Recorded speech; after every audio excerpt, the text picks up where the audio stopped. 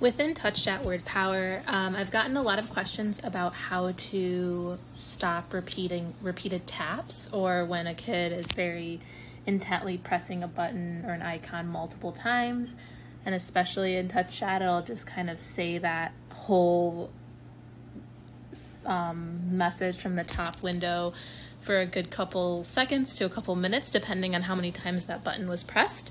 And so this is how to get that to stop. And this will help teams really learn how to make sure that the child is using the device without the team getting frustrated, because a lot of times this is something that teams will come to me with frustration about, and I don't want devices to be taken away just because kids are kind of, you know, using a button multiple times. So how you decrease this is I will show you what it looks like before and what it looks like after.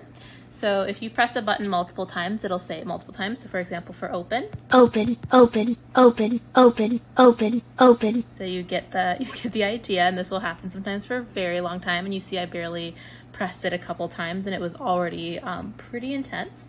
So if you go up to the menu in the right-hand corner and you go to settings, and I just relearned this. I used to increase dwell time, which is more for an alternative access method to make sure that you have to dwell on the button a good amount of time.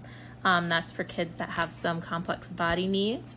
And I used to say, from what I learned, that was the way to go. But I just recently learned that something that's going to decrease that frustration for kids, because sometimes kids don't want to touch dwell time. So for example, increasing dwell time meaning the amount of time kids have to hold their finger on a button. So this can be really annoying. So this is what you do not want to do, is dwell time. Finish. They have to hold it on the button for 0.2 seconds or 0.1 seconds. And I have a colleague that we tried this with a student and it didn't work. It has to be very fast that it says the word. So going back to menu and settings, you do not want to change dwell time unless you have alternative access or other things to consider. So take that back to none. You want to look at release time. Release time is when you release the button. So I was suggested by Jason from PRC Saltillo to do about 0.4, 0.5 seconds. So I'm going to do 0.5 seconds. And so what this does is, if I delete this message, is it'll save a message instantaneously. Open. Open.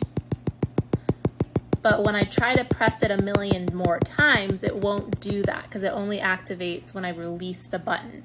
So it said it twice because I did release my finger the first time for it to say, but right now if I set it again, for example with help, it only says it once even though I want to press it multiple times. So let's say I try to press it multiple times again. Help. And it won't do that. And this could be a really good way in TouchChat WordPower, and a new method that might work for an even greater number of kids, just because it's not the slow feature of dwell time where it won't instantaneously say the word. So release time, again, it's in settings, and then if you scroll down to buttons, you have dwell time, which you do not want to change unless told otherwise by other people on the team, but you want to change release time and mess around with that and see how that works. And I hope this video is helpful.